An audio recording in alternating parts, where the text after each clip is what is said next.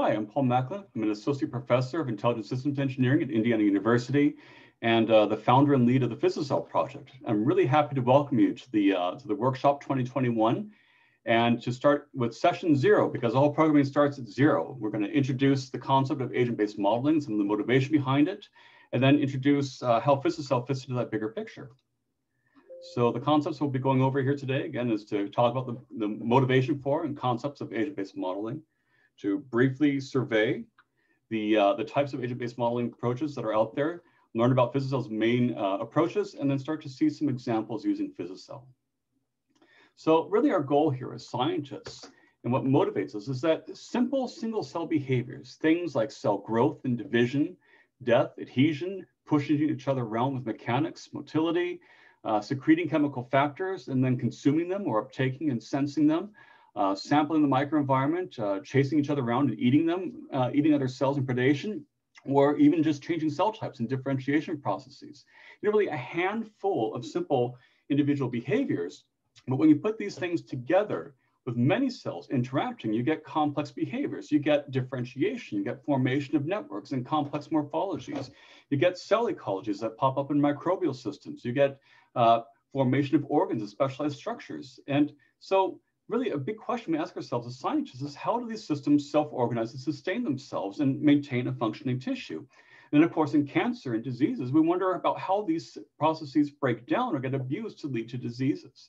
And really, biology is a multi-scale complex system here. You have a lot of interconnected simple systems and processes, individual cell behaviors that we discussed, communication between cells by chemical communication, mechanical communication, physics imposed constraints like diffusion of growth factors or oxygen and glucose that are necessary for cell survival.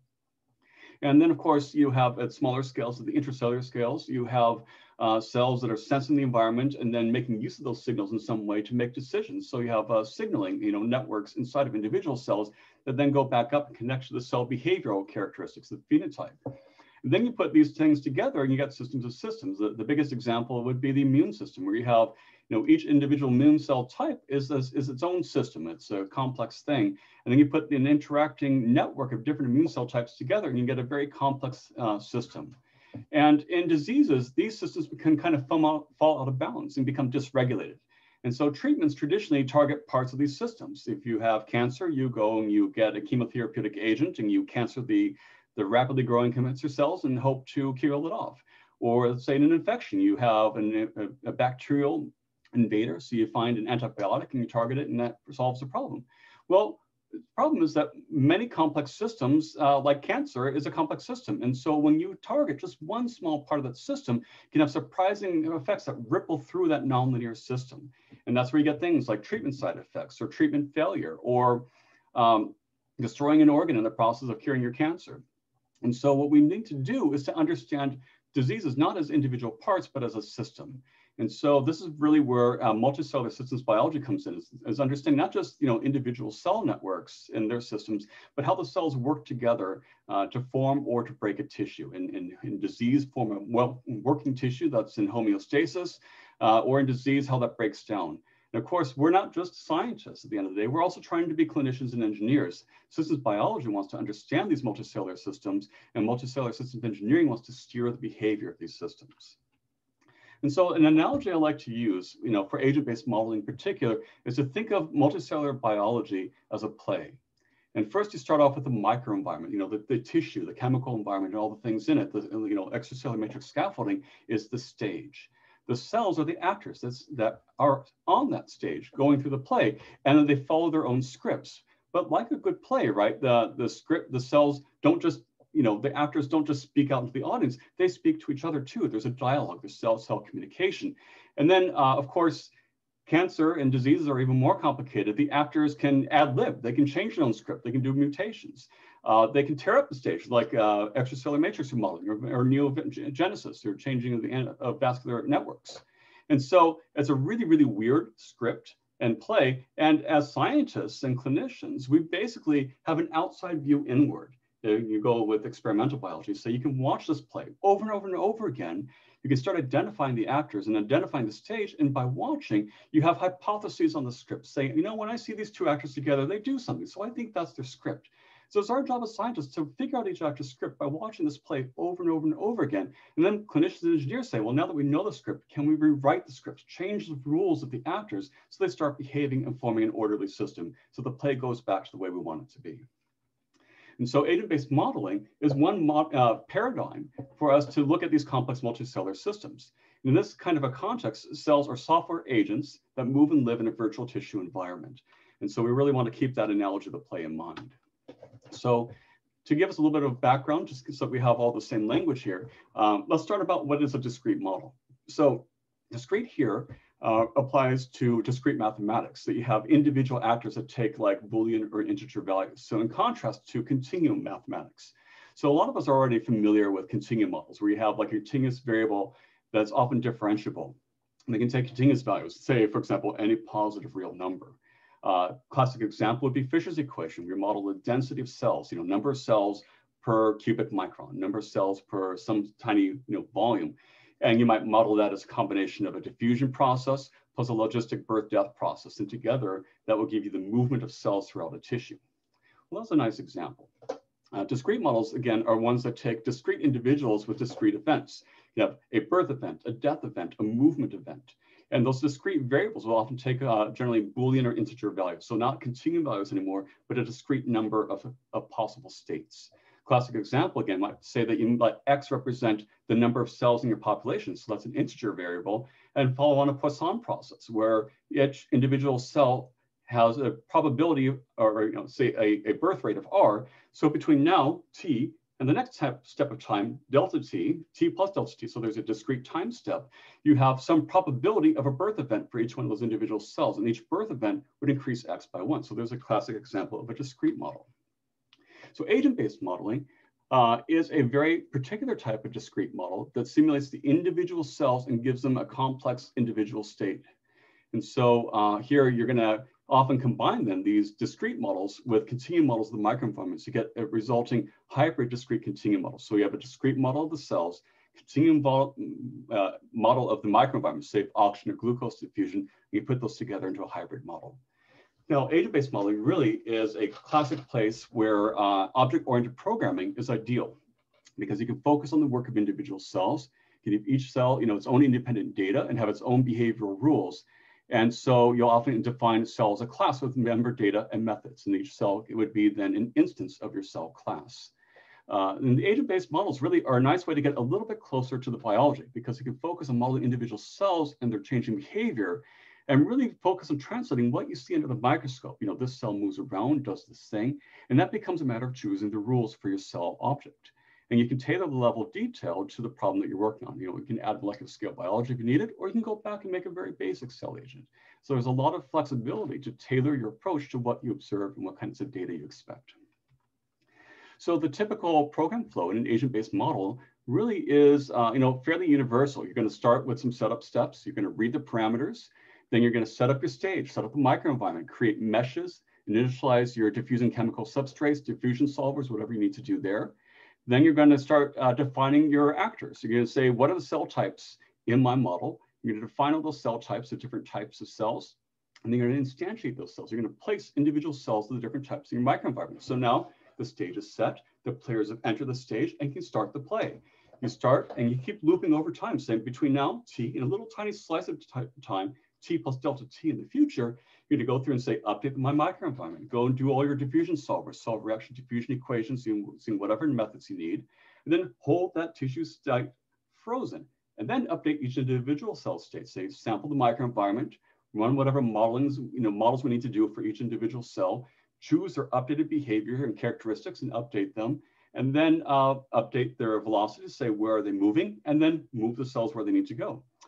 And that's it. Advance time and just keep going over and over and over again. Update the environment, update the cells, update the environment, update the cells until you're done. And so the play just keeps going and going and going.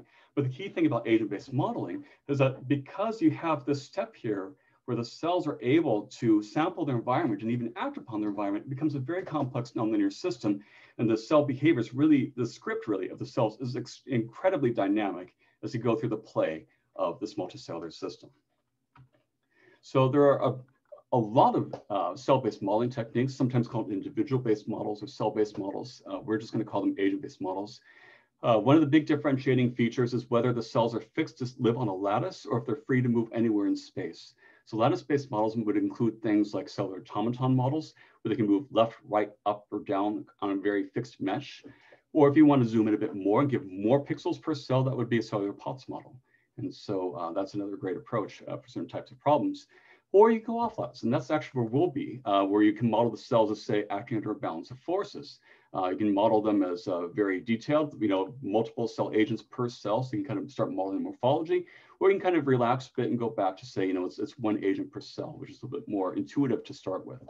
And then there are other methods out there. I mean, the Chase framework, for example, does vertex and front tracking models, and those can be a little bit slower to work with computationally, but they're very powerful modeling techniques. And if you want to learn more, we have a nice review article in a journal, JCO Clinical Cancer Informatics. The hyperlink is right here on the screen, and I really do encourage you to give that a look. So, where does PhysiCell fit in? We are an off-lattice model, so the cells are not restricted to sitting on specific mesh points. The spatial resolution of the agents, we have one agent per cell, so we're not going to model cell morphology, just the cell size and position. And there are some tricks, actually. You can use more agents to model cell parts if you want to, and kind of fake a subcellular element model. Or you can even model bigger agents to say, that this is not really a cell anymore, it's just a piece of tissue. And so you can kind of do some tricks with the agent modeling platform if you want to. And then we couple PhysiCell with a PDE solver of the microenvironment to make it a discrete continuum approach, like we mentioned. So you solve PDEs for your microenvironment, discrete cell events for the cells, and put them together, and you get this hybrid discrete continuum approach. So PhysiCell also can use ODEs and other methods, such as Boolean networks, to model the dynamical details of individual cells. And so you can really come up with a very multi-scale model with this kind of framework. So to kind of give a little bit of an overview of the approaches that are married together in this modeling framework, first thing we modeled when we were building this was the microenvironment, because we knew we had to solve not just oxygen, not just glucose, not just a lactate, not just a drug, but often all these together. The cells have oxygen, glucose, metabolites that come out as waste factors. They might have one or two signaling molecules, and then there might be a drug or two that you introduce into the system. Very quickly, you're talking about solving 5 to 10 partial differential equations. And so you need to be able to really solve vectors or bundles of diffusion equations at the same time. So we built BioFEM, which is a finite volume method, as a way to tackle this efficiently in 2D and 3D on a desktop workstation. And if you want to learn more about the technique, it's available in bioinformatics. And this is actually bundled kind of at the core of PhysiCell. And it's parallelized to use multiple cores. So it's got OpenMP parallelization, scales linearly, the number of substrates and the number of voxels that you expect, and has a pretty good numerical convergence, second order in space, first order in time, if you want to know, and numerically stable. So that's the stage. Now let's talk about the afters. So we built it on top of that. BioFEM had basically static agents that could sit there and secrete things into the environment or uptake them. So you can have them as static sources and sinks.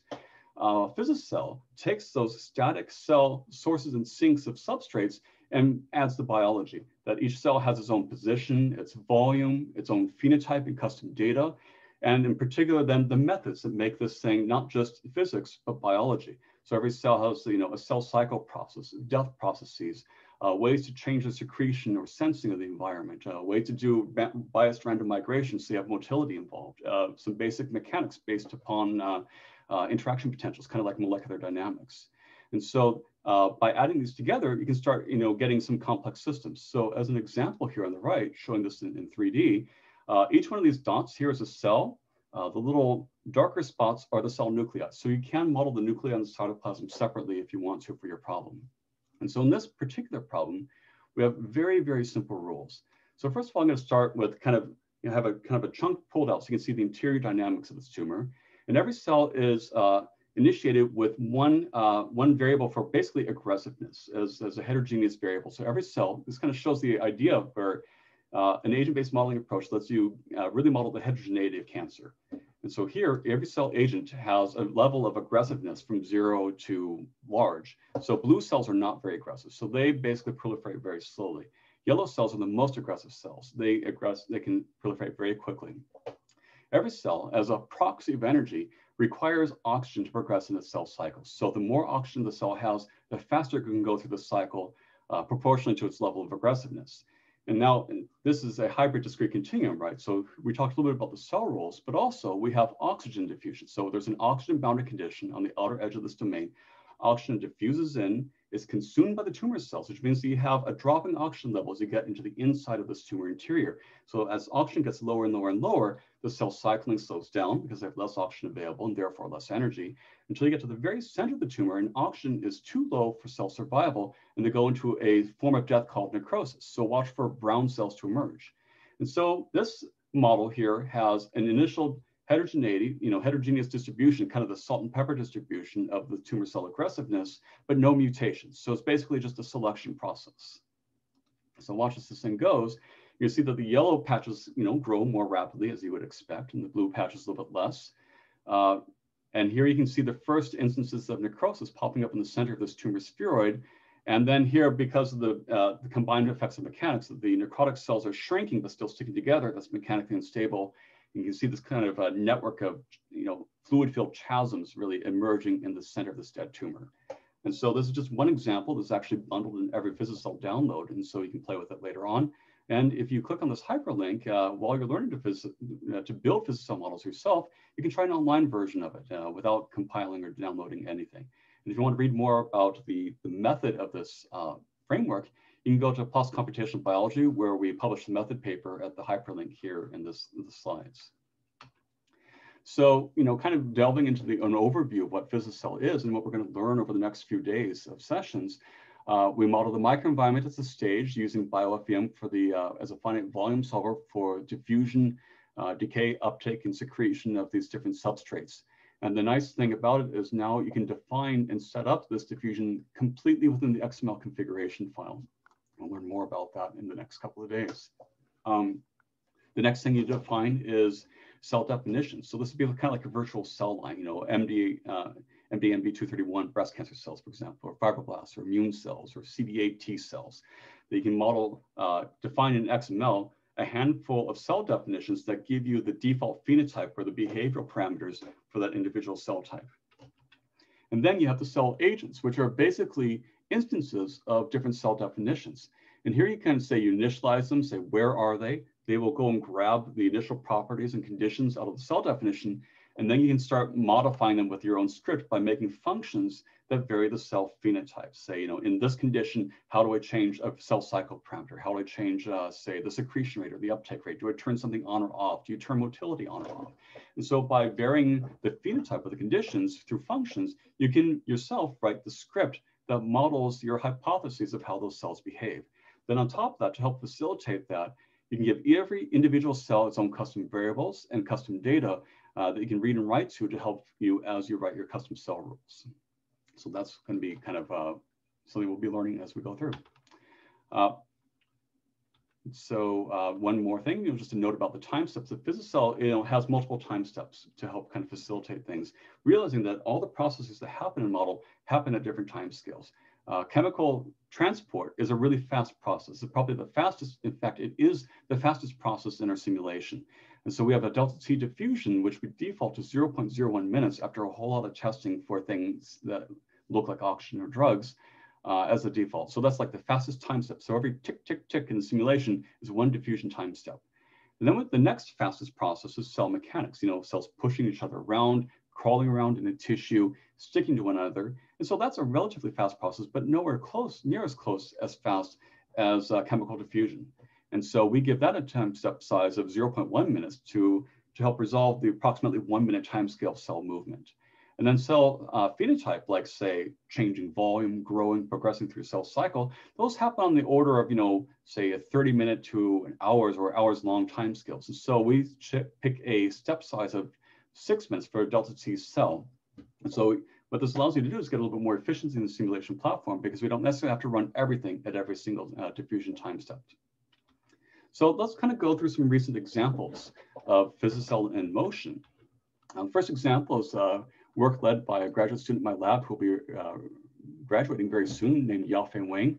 And he did some really nice work on modeling the mechanical interactions between the tumor and the parenchyma, that is the normal tissue and liver surrounding a micrometastasis. And you can get this work as open source at Scientific Reports at the hyperlink here in the PowerPoint slides. The question really we set out to ask here is, suppose you have a tumor cell that arrives in a distant organ, say the liver in this case, colorectal cancer cell. And somehow that tumor cell needs to interact mechanically with the tissue around it and make some space for its own expansion. And so we built a model with some very basic biomechanical tumor parenchyma feedback. But first of all, the parenchyma can press on the tumor and cause a mechanical pressure. And one thing we do know is that when cells get very, very compressed, they can downregulate their cell proliferation. It's like a volume exclusion principle. Then on the flip side, though, the tumor is also imparting mechanical forces on the parenchyma, the tissue around it. And so we used a very basic plastic elastic model to help model this, that on short time scales, the parenchyma is kind of all attached together and anchored to positions on the extracellular matrix. And so if you push a little bit of parenchyma away, it's going to be elastic restorative force to try to bring it back to its resting configuration. And so that, pushback, that elastic pushback is what's allowing the parenchyma to impart a mechanical pressure on the tumor. But, if you leave a tissue deformed long enough or displaced long enough, there's a plastic reorganization that eventually the rest position of that agent will go and kind of converge towards the cell's current position so that you get a new resting configuration. So over short times, the tissue pushes back, but over a long time, if you keep the tissue stretched long enough, it eventually kind of gives up and reorganizes itself. And then also we just hypothesized a very simple model that normal tissue can only tolerate so much deformation. And so if basically, if a tumor managed to deform a tissue fast enough, then we modeled that as saying that that would kill off that little bit of liver tissue and make some space for growth. And so it's a competition of all these processes. So as an example here, you can see a large chunk of liver tissue, and the yellow cells are the tumor cells that have experienced a high pressure and are shutting down their proliferation. On the other hand, as the tumor gets bigger, it starts getting a dead center, and that will cause a relief of that mechanical pressure. I don't know why this is coming up corrupted here, unfortunately. Let's try this again. So play the growth. Yeah, I don't know why that's not playing. Well, you'll have to take my word for it here. We'll play it maybe during the workshop.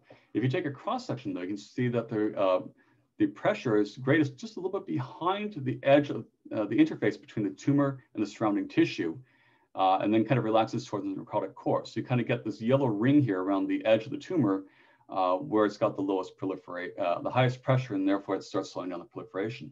Then if you look outside the tumor into the tissue, you can see that the highest deformation and stresses really are right there at the very edge of the tumor, at the interface between the tumor and the normal tissue. And then it kind of dissipates, it propagates and dissipates into the tissue. And if we look at clinical samples and kind of zoom in around that interface, first of all, you see the necrotic core like you'd expect, but more importantly here, you can see where the liver tissue is actually parallel to the interface, which means that it's been squished and compressed and stretched to kind of go parallel to that growing tumor interface, just like we saw in the simulations. And the effect is most pronounced right up here at the edge, where you have the most compression, the most elongation. So that matches the predictions pretty nicely. One thing that's kind of cool is that there are certain parameter regimes where basically the balance between elastic force pushing back on the tumor and the tumor pressure, and then that the plastic reorganization is slow enough that actually you can get enough pressure to arrest the growth of the tumor. So you can actually kind of cause a dormant state just by these very basic mechanical processes. And so if you have the right combination of parameters, there's some tissues where a tumor seeding in just can't grow beyond a certain size, and then will just arrest. So that's kind of a fascinating thing to come out of this very basic model. So you can get tumor dormancy under this kind of a basic mechanical biological feedback system. Then on the flip side, you can actually take a look saying what happens in order to change for some reason, say illness or a new infection or an injury. But if something changes the mechanical properties of that surrounding tissue to either reduce its elasticity or to reduce its tolerance for damage, then you can get a previously dormant tumor can just take off and start growing again. So this is basically be tumor reawakening. So the neat thing that you can see is that this kind of a balance is fairly delicate, and it can last for a long, long time. But if there are changes in your tissue, you can get a previously dormant tumor to awaken, perhaps months or years after it had arrested. So another example that we have is some of our tumor immune modeling, which maybe some of you have already seen. So it won't take it too long, but if you take that heterogeneous tumor and now add on some red immune cells and say that they migrate through the tissue by chemical chemotaxis, they're looking for say inflammatory factors secreted by tumor cells, and then they test for mechanical contact, and when they come in contact, form an adhesion. And then those immune cells are going to sample the immunogenicity of the cancer. So the easiest way we model that, say that the more yellow the cell is, the more aggressive it is, we're going to say that it's probably got more mutations and it stands out as a bit more immunogenic to that tumor cell. And so to that immune cell. So the red immune cell will have a greater probability of killing off a yellow cell than a blue cell. And so we're going to model this as a kind of a discrete process that in any little chunk of time, t to t plus delta t, there's going to be some probability. Basically, there's a killing rate times the immunogenicity times the delta t to give you a probability of that immune cell killing off the attached tumor cell in that little chunk of time. If it succeeds, great. Then it initiates, kind of triggers a death process in the tumor cell, detaches, and then continues its search for another target. But if it fails, it's going to keep staying adhered and trying over and over and over again. And so we add one more variable that says, what's my mean attachment time for that immune cell? And in any time, again, from t to t plus delta t of a discrete probability, say that my delta t divided by my mean lifetime is my probability of detaching this little tiny chunk of delta t. So you get this kind of trade-off in behaviors. So you put these very basic model rules together of just cell contact, and you get, first of all, initially what you expect, right? The immune cells are coming in, they're attaching themselves to tumor cells. They're successfully killing off a lot of them, particularly the yellow cells, but also the blue cells are slightly immunogenic. And then they kind of keep marching their way up the chemical gradient to keep marching into the core of the tumor. But this is a stochastic event. They're running around, migrating randomly through this tissue, and they don't get every single tumor cell. So they kill off a lot of blue cells. They kill off even more yellow cells, but in particular, they have cleared out a lot of space, and they didn't kill every single yellow cell. So what happens now is that they've actually cleared out a lot of space and a lot of competition. The yellow cells, while the immune cells are kind of confused and clumped up at this chemical maximum, can start repopulating the tumor. So they can actually repopulate this. So this is a case where, a well-mixed ODE model probably would have predicted that you just kill off the yellow cells and you're done. But when you add space and stochasticity, you start getting interesting emergent effects. And you can try this model yourself at this NanoHub model that's on the screen here. We also did some work with Oregon National Lab just to say, well, how about now we ramp this up and say, well, one simulation is nice, but it's basically a demo. So we picked 3 parameter values with low, medium, and high values. So that's 3 to the third or 27 parameter sets. It's a stochastic model, so you better run multiple replicates per parameter set. So that's 270 simulation runs. And at the time we wrote the model, it took about a weekend to run this on a desktop computer. So that's a year and a half of continuous computing. It's just not feasible. And so we worked with Oregon National Lab to do this as a high throughput computing example where they just took all 270 simulations and ran them simultaneously on a Cray. And we found that this model investigation of a highly nonlinear model gave us surprises. In particular, looking at the randomness of immune cell migration turned out to be a lot more interesting than we expected. That, in our initial value, it's just kind of saying that they're kind of having, somewhat random and somewhat different. It's kind of in the middle ground there. That turned out to be like the optimally bad setup for immune cell behavior. It turns out the cells had been more random. There'd be more random mixing like an ODE model, and they do a much better job of killing off a bunch of cancer cells. Or if they were more deterministic, it was also better because then they would just go straight from target to target to target to target to target and have no problems finding things to kill. So it was really fascinating. It turned out that kind of a quasi-random, quasi-deterministic cell migration was actually one of the worst possible strategies for these immune cells in this particular model. And so we've also said, what happens if you increase the number of parameters you explore? So go up from 3 parameters to 6 parameters. That's a 6-dimensional design space, and it gets really, really tricky to do brute force investigation like our last one. So you reformulate the problem as a series of design decisions, basically. Say, what does it take to reach cancer control, where the number of final cells doesn't exceed the initial cells? Well, that's basically a binary classification problem. There are sets in your parameter space that meet your design goal. There are points in your parameter space that don't meet your design goal. And so if you do this, you can use an active learning process where you build your binary classifier by first just picking random points in your parameter space and classifying them for all your stochastic runs. And then you choose your next set of simulations, basically parameter sets to help you resolve the decision boundary. And then you can use the Gini coefficients to help you understand the importance of the parameters in finding that decision boundary. And so by putting together high performance computing and active learning and a mechanistic model, you're able to get some really nice science here. So here's just an example of the broad variety of outcomes of this model, depending upon your parameters. And the neat thing is that based upon this combined learning system, we were able to learn quite a bit about the underlying biology. And it found out that the most important parameter was just how long these immune cells go on and how many times they can kill before they wear out. And that is very much related to T cell exhaustion. So that was actually quite interesting. That came out purely out of contact interactions and no signaling dynamics whatsoever. Another example is our more recent work led by our postdoc Michael Getz to develop SARS-CoV-2 tissue simulators. And so this is a community-driven work, and a lot of you are involved with this, so we're very excited for that. But the idea is to take a collaborative, iterative approach to doing team science here, where we bring together experts from a broad variety of fields. We build, a tissue simulator that's built up in a modular way, and then different teams work on different aspects of the project. And we work our way through modularly. So we're actually in phase 2 of the project right now, where phase 1, we kind of built the team, brought everyone together. Phase 2, which we're in right now, has been very community driven. And we've been iteratively adding more and more features to this multi-scale simulator of a virus replicating in tissue and spreading outward, and then the immune response, and building that up until we get something that we think is realistic enough to start doing virtual experiments on. And so here, really, we don't have much time. I don't want to really dwell too much upon this, but the idea is that, that we start with an early prototype, and here, the more yellow the cell is, the more infected it is. And you can see how it kind of starts off at ground zero and expands outward into the tissue. And then these black cells are the dead cells. And so prototype got that first effect. Second prototype added more realistic seeding conditions for the virus. So you have little tiny foci of infection all over the place, and more realistic replication dynamics and receptor dynamics, because the virus has to bind to a receptor before it comes into a cell. The third model got really interesting because we had a lot of wonderful collaborators help to bring in some of the immunology now. So we had macrophages chasing around looking for dead cells, activating, and then secreting, and really stimulating inflammation that would start recruiting in neutrophils, and then of course cytotoxic T cells, CD8 positive T cells or effector cells that would come in and start munching on infected cells. In the more recent model, we started adding lymph node components. So you can actually have an agent-based model like this connected to kind of an off-screen ODE model of lymph nodes, and have cells trafficking back and forth between the screen that you see and the ODE, the lymph node model that's off the screen that you don't see.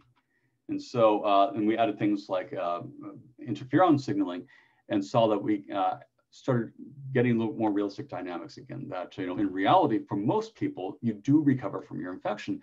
Whereas in our earlier models, the immune system doesn't quite intact enough to actually fight off the infection. So you start adding on interferons and can actually drastically slow down the infection. Now, in more recent work, we've been adding fibrosis and tissue damage and healing. And now finally adding, the neutralizing antibodies and the negative feedbacks and some of the bystander effects. So like, for example, neutrophils can secrete reactive oxygen species that kill off and cause collateral damage to nearby cells. Just as one last example to kind of show the types of models that you can build in PhysiCell, I'd like to point out some recent work by our postdoc, Ava Rocha, jointly with Johns Hopkins and Anesh over there in particular. This work has been recently accepted into iScience, and you can get the preprint on bioRxiv while we're going through the publication process. But the idea is that if you look into most tumors, they're hypoxic, right?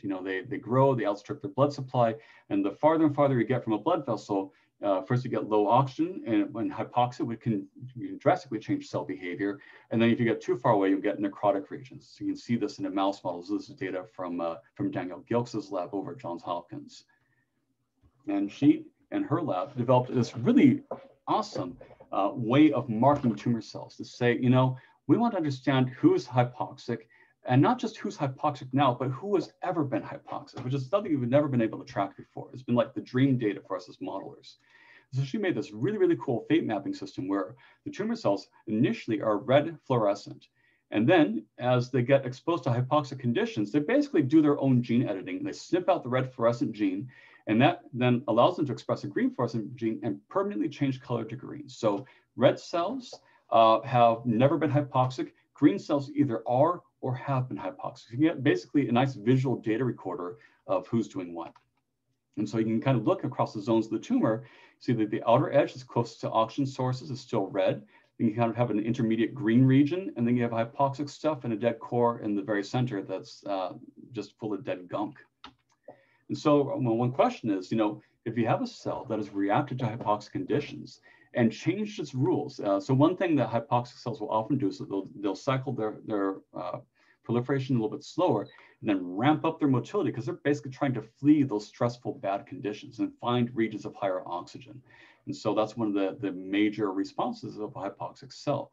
So the question that we often, we actually asked a lot of biologists several years ago is saying, take that hypoxia adapted cells. Now it's wandering around, it's migrating, and it flees low oxygen regions and gets back to a region of high oxygen. What does it do? Does it keep its new hypoxic phenotype forever? Does it keep it for some time and then revert back to its old normoxic behavior? What happens here? And when I asked actually a whole bunch of biologists at the conference, I got the answers that range from 0 to infinity of how long the cells will retain their old their new hypoxic phenotype and the time it takes for them to revert to their old behavior. So basically I asked a question, survey a room of biologists, and you get the entire right half line of the real line. And they're probably all right.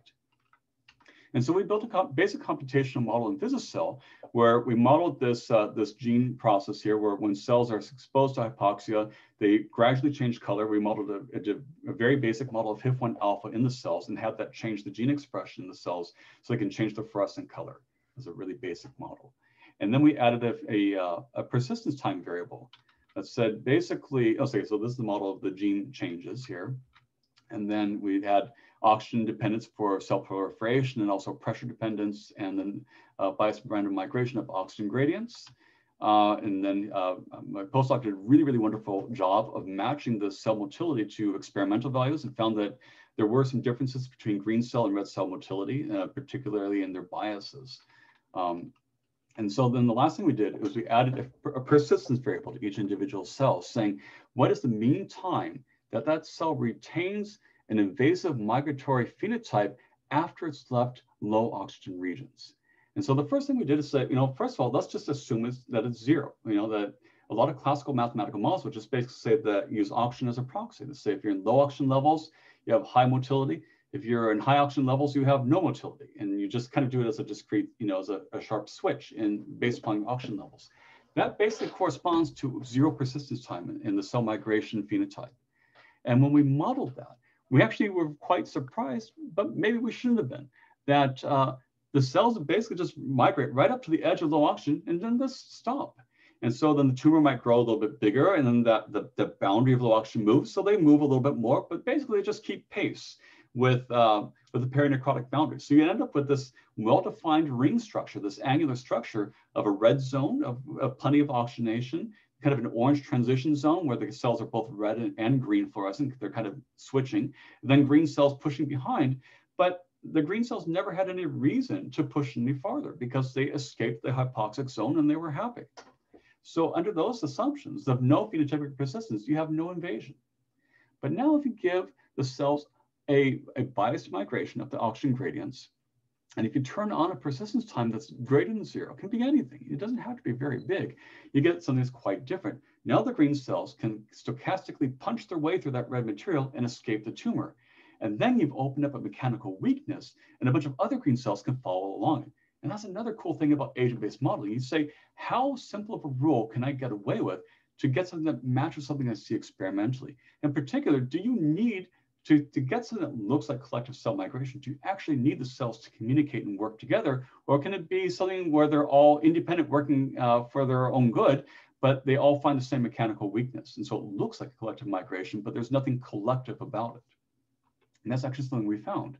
So here we see a simulation. We see the red region, you see the motile cells, and they got the phenotypic persistence, and they're kind of burrowing through that red material.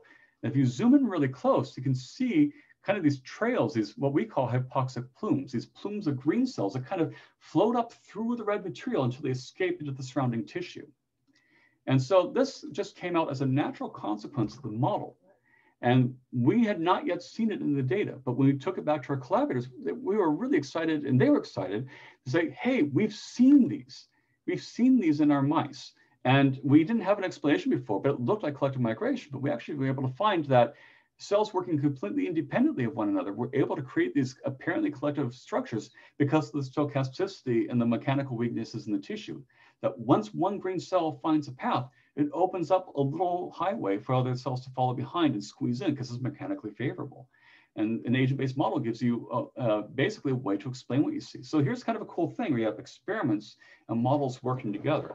A new experimental technology allows you to see something for the first time. For example, see the green plumes. No one had seen those before because you couldn't image it. And then a mathematical model lets you say, what rules does it take to explain the structures that we now can see for the first time? So you can get a way of come up with hypotheses to explain the things that you see, for the first time with your novel experimental technologies. And that kind of marriage between mathematics and cutting edge experimental biology is a really, really cool thing. And that's very amenable to agent-based modeling. I'd like to point out that the hypotheses worked in 3D as well as in 2D. So if you model, like, say, a core section of a 3D tumor, you see, necrotic core forming, you can see the formation of these plumes that go out. And that the bigger the tumor it is, the more it looks like the 2D situation starts to match a little bit better. So I'd like to thank you very much for following along here in this talk today and looking at an introduction to agent-based modeling. The basic ideas behind PhysiCell as an agent-based modeling platform, and a few examples of PhysiCell applied to cancer biology problems. So I look forward to continuing with you in the next several sessions as we get to learn the system and as you start on your own hackathon projects. So I hope you really enjoy your time here.